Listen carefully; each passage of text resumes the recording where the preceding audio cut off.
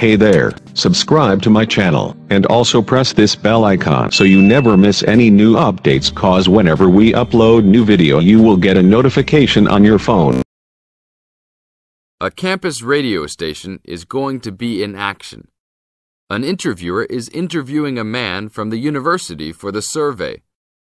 Listen to the conversation between them and circle the best answer from A, B, or C for questions 1 to 4.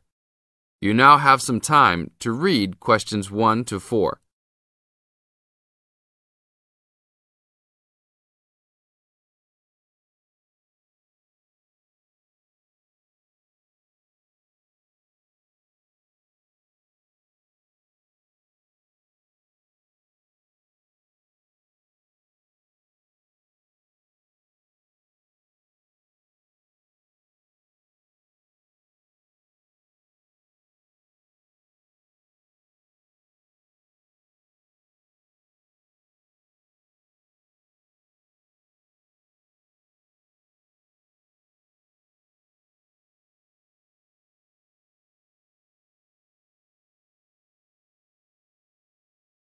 Now, we shall begin.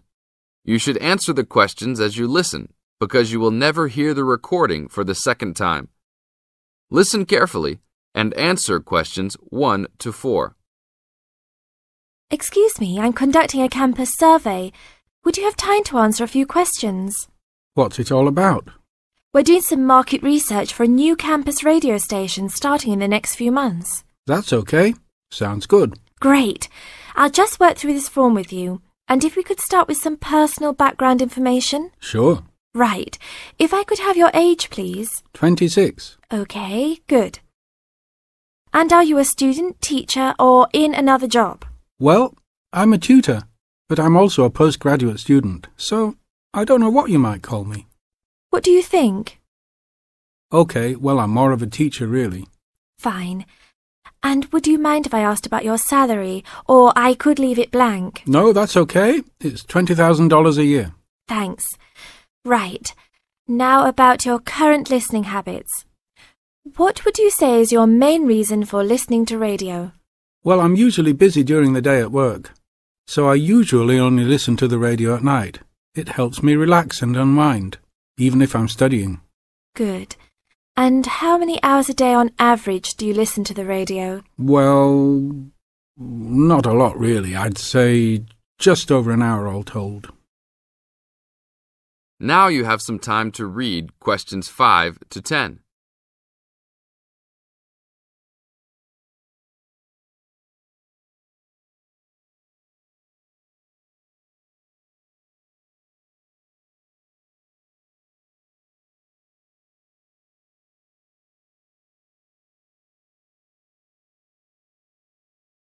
Now listen to the second part of the interview and answer questions 5 to 10. So, what are the 2 main times of the day that you listen to the radio?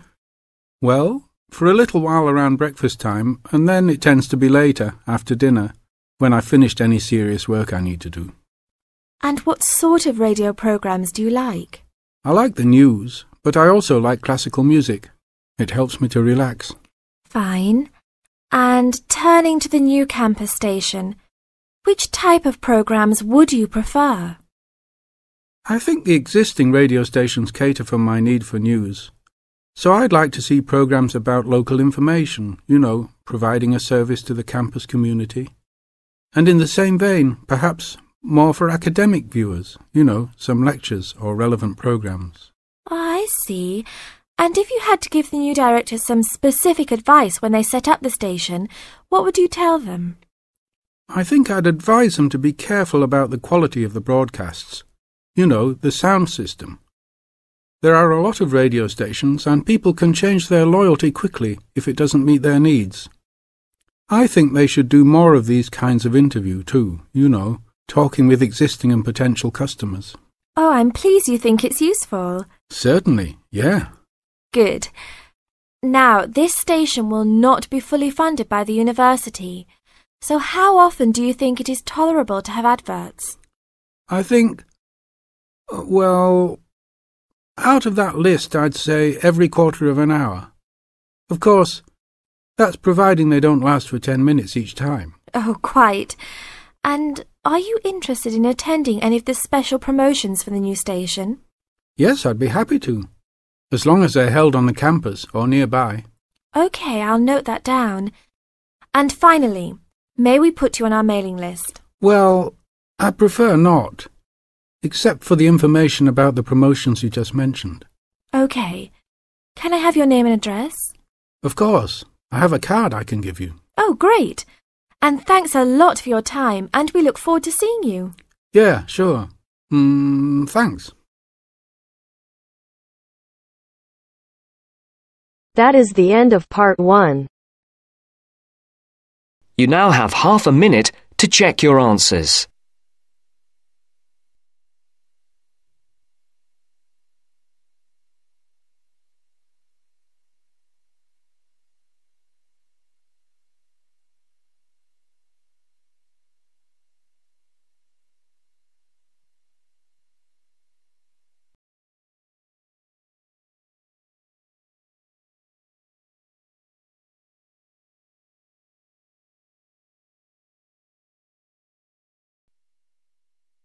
Now turns to part 2.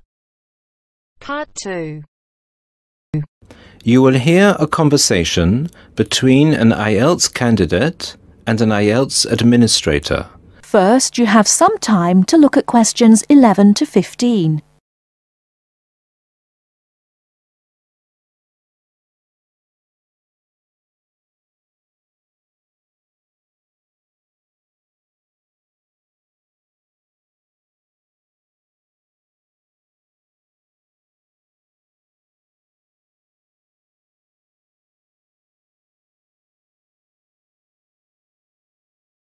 Now, listen carefully and answer questions 11 to 15.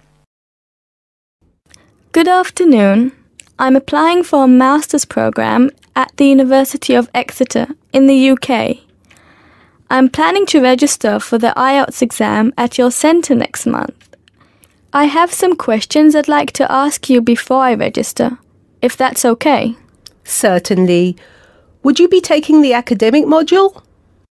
I think so, but I'll have to contact the university just to make sure. You'll probably need the academic because most universities don't accept the general training. And anyway, the procedures to register for the exam are the same for both the general and the academic modules. Good. My first question is whether I sit all parts of the exam on the same day. I don't live here, you see. And for me, it would be more convenient to do all the papers on the same day. Unfortunately, the speaking part is scheduled for Thursdays, and reading, writing and listening tests take place on Saturdays. We can't change the days, I'm afraid.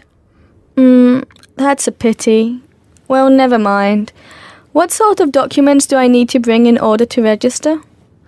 You'll have to fill in the IELTS application form and bring an ID, a copy of your ID, and 2 passport-size photos on a white background. Will any ID do? We only accept original passports and national IDs. That's good to know.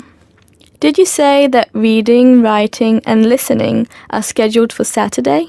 That's right. Will I get a break in between the papers? I'm afraid there aren't any breaks between the papers. Each paper takes an hour to complete, so it's 3 hours straight through. You'll first do listening, and then reading, followed by the writing test. This is a standard requirement from Cambridge. Before you hear the rest of the talk, you have some time to look at questions 16 to 20.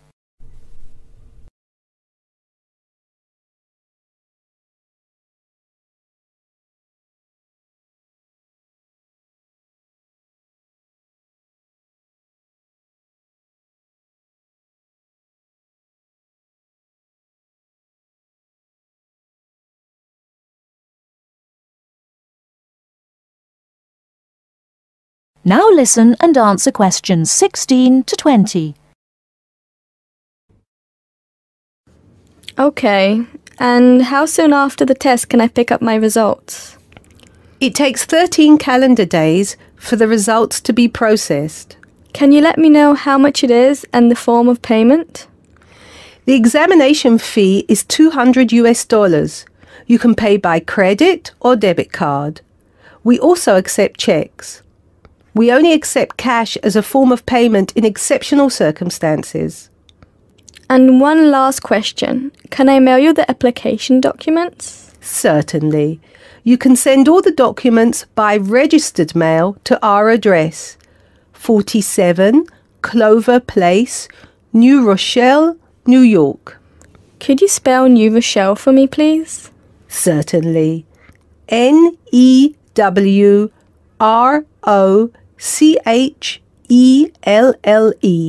Could I have the zip code as well? Sure. Our zip code is 10806. Thanks. You can also email us at inquiry@examsmail.com or phone us at 325-9082. I think that's all. Thank you very much for all the information. Bye. You're welcome. Goodbye. That is the end of part 2. You now have half a minute to check your answers.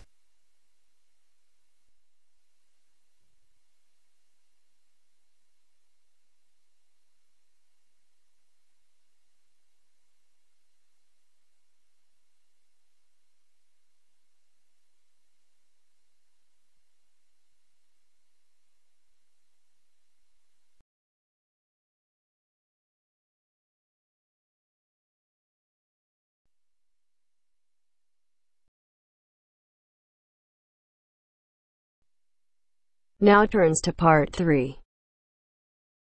Part 3. I have with me today Matthew East, a registered osteopath and a supporter of alternative techniques in healthcare. Matthew, can you tell us more about osteopathy? First, you have some time to look at questions 21 to 26.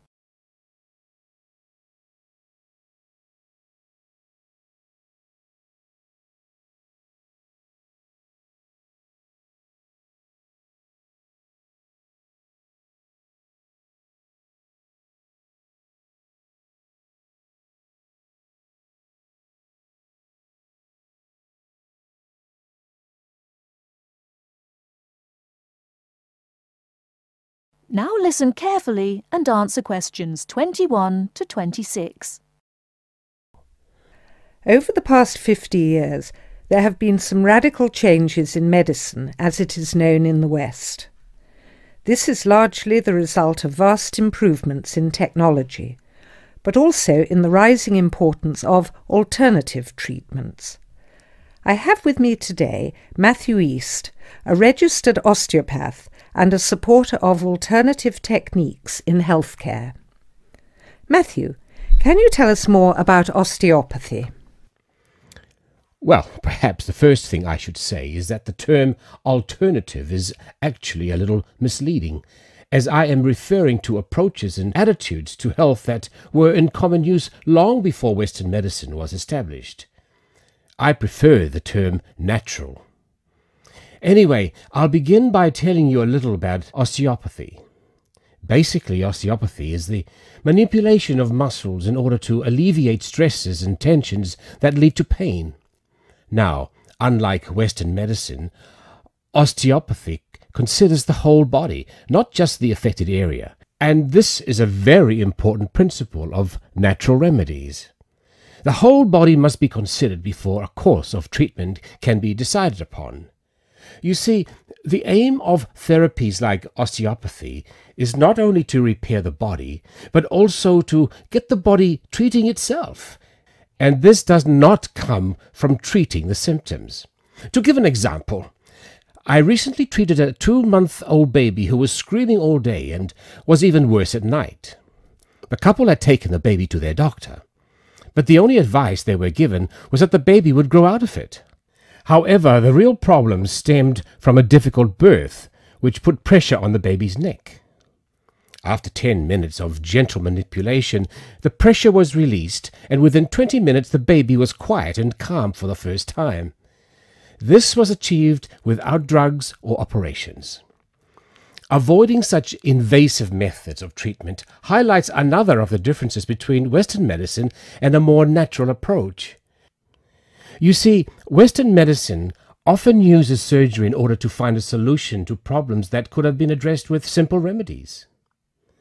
A medical approach that looks closely at how essential an operation is before it is performed would offer patients a considerably less stressful method of treatment, not to mention the financial savings. Natural remedies actually amount to about 10% of the cost of a Western course of treatment. Before you hear the rest of the talk, you have some time to look at questions 27 to 30.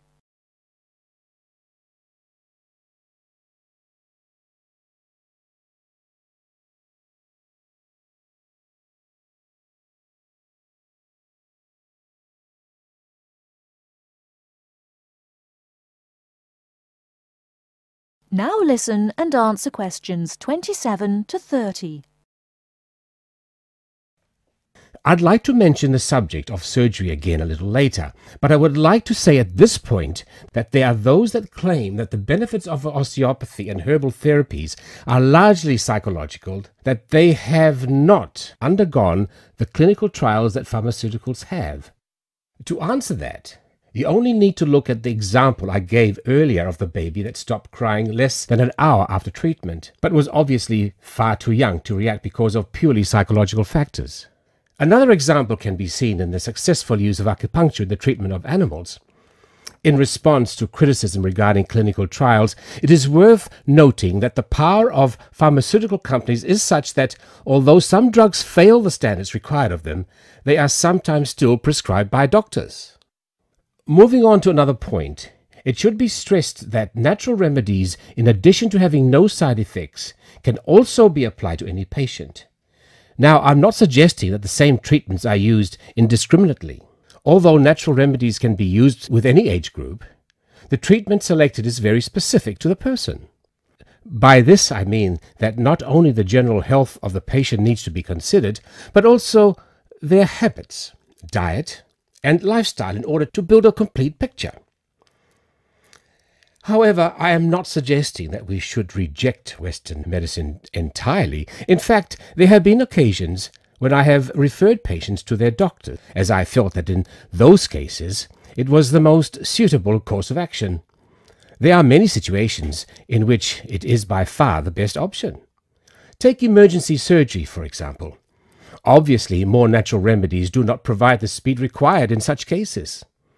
The best solution would therefore be an open-minded combination of the two forms.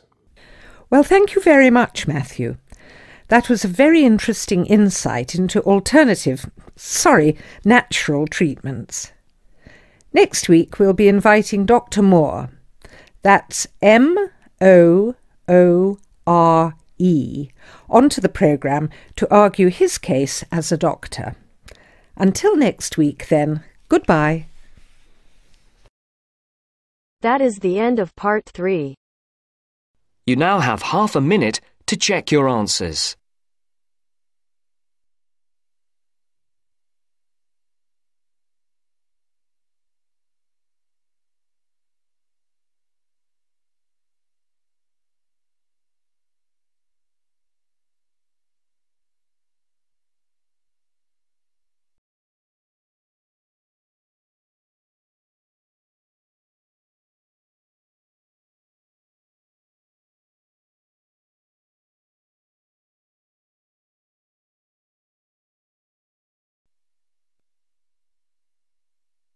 Now turns to part 4.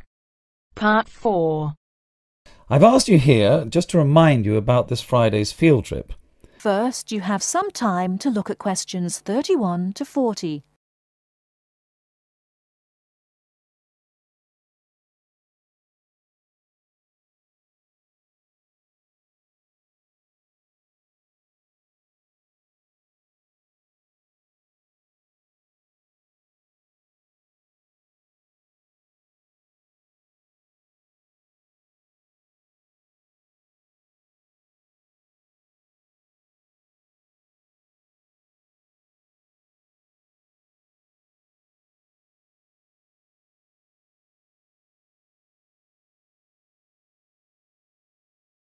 Now listen carefully and answer questions 31 to 40. Okay, I'd like to keep this meeting as brief as possible, as I'm sure we all have things to do. I've asked you here just to remind you about this Friday's field trip. This is the first of many field trips you'll be going on, so there are a few rules I'd like to make clear now. Most importantly, I want you all to remember that simply because you are leaving the college does not mean that you are not studying. This is an essential part of your course and should be treated as such. There will be 2 assignments for you to complete whilst you are there, and some extension work you will be expected to do over the weekend, so I suggest you all pay attention on the day. Moving on, remember that we are going to a salt marsh and must dress appropriately. High-heeled shoes and t-shirts are not what I consider appropriate. You need good footwear, preferably boots, and you should bring a waterproof jacket as the weather is unpredictable. It would also be a good idea to bring a change of clothes. There is a chance you will get wet, and a 3-hour return journey in damp clothes is nobody's idea of fun. We will be on the marsh from about 10 o'clock to about 4, so you'll be given a light lunch. However, if you want to bring any snacks with you, then please feel free to do so, although we will be stopping for dinner on the way home. Now, this is the 4th time the college has been to Park Drive Saltmarsh, and so far we have never lost a student. However, remember that there are 28 people going, and if you are late, you will be keeping myself and your colleagues waiting, and at that time in the morning you will not find me very forgiving. Please try to arrive a few minutes before 7. If you are not here on the hour, you risk being left behind. For those of you who are being collected in the evening, you can expect to be back here between 8:30 and 9 p.m. But do warn whoever may be coming for you that the traffic is unpredictable and it may well be later. Before you go, I'll hand out your assignment papers and briefly explain what you have to do. Now, on the first page, all you are required to do is identify the flora and fauna on the page and find an example in the salt marsh. As I told you on Monday, you will need a camera for this. I recommend one of those disposable cameras rather than something more valuable, as the marsh can get very dirty. Now on page 2, you'll be looking more at the bird life on the marsh. You should be able to see what you have to do for this assignment, but there will be plenty of time on the way there to ask any other questions. Well, we'll stop there and I'll see you all on Friday morning. Oh, before you go, just a word of caution. The plants are there to be seen and photographed only. Remember that this is a protected site and we will have to get permission for this trip. If there are any problems, we may not be allowed to go again, and you will be spoiling the opportunity for other students. Okay, if you have any questions, come and see me later today or tomorrow. That is the end of part 4. You now have half a minute to check your answers.